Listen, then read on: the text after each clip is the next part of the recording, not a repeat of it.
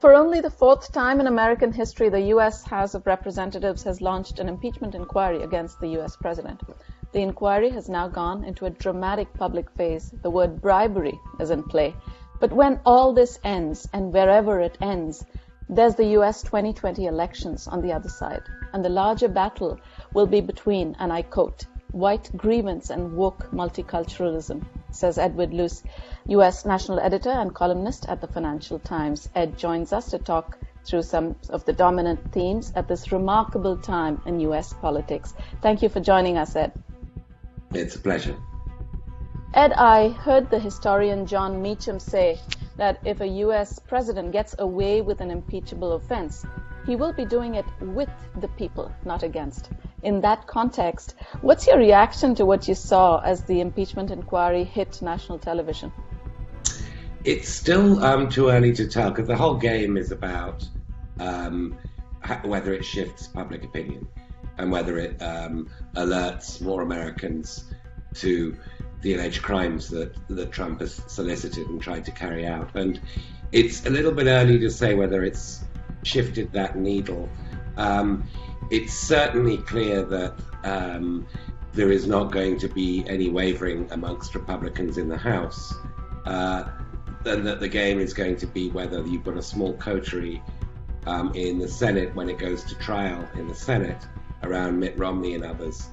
And I guess public opinion, the direction of public opinion, will help decide how large that coterie is.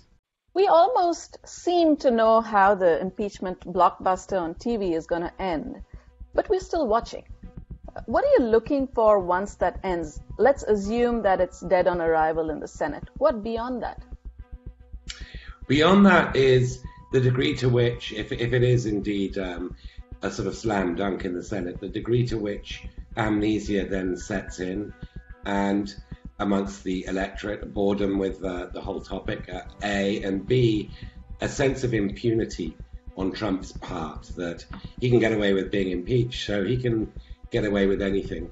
And if he can use impeachment or the trial to his advantage by having it stretch through January and February, and therefore enveloping the caucus in Iowa, the primary in New Hampshire and beyond, then that would be, an added advantage to him. So further beyond that, the spectre of an impeached Trump being re-elected is a pretty troubling one. And as I say, that sense of impunity, the guardrails don't work. Look, they did the worst they could do to me, and nothing happened. So nothing can stop me. You say liberal dogmatism presents a quandary for the exhausted majority who do not belong to either cultural camp. Set the scene for us. Well, you've obviously got an increasingly ethno-nationalist, nativist base behind Trump. Maybe that's a quarter of the electorate. And you've got a strong emphasis amongst the liberal grassroots in the Democratic primaries on a stronger identity political response to white ethno-nationalism. And I described that in that piece as woke multiculturalism. I suspect that the two will feed off each other.